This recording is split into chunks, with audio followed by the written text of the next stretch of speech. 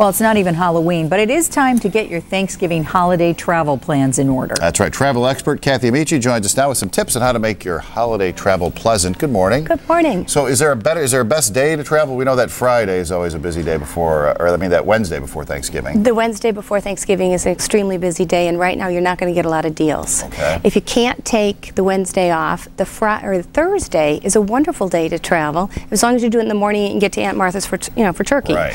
That afternoon, if you don't have to worry about getting to Aunt Martha's, is even better because there's less congestion and you've got a lot more flexibility as far as time is concerned. Better deals? Much better deals. Much better deals. Okay, people are worried about that 30-day cutoff. Is that still the case? Should you get your ticket 30 days ahead of time, or is that not a magic number anymore? Not necessarily, and it depends on the airline. If it's your Tier 1 airlines, as they get closer to the day of travel, they're going to start dumping seats, as they say in the industry, so you're going to get some deals. Your second tiers, your Southwest, your JetBlues, don't typically have that kind of luxury, so you need to get into the 30-day. And on your return from Thanksgiving, Sunday's obviously the busiest, so maybe you can take Monday off. You're in good shape. Monday or Saturday night is a wonderful time to fly. I do that quite a bit, and know a number of people that do that. You don't get to do, you don't have to be restricted for Saturday night stay anymore. Right, so that's right now what it's people worry cheaper. about. Right. Exactly, it's actually cheaper. And a trick is a lot of people don't know, when you book your flight, you can change it or cancel it within 24 hours of booking at the major airlines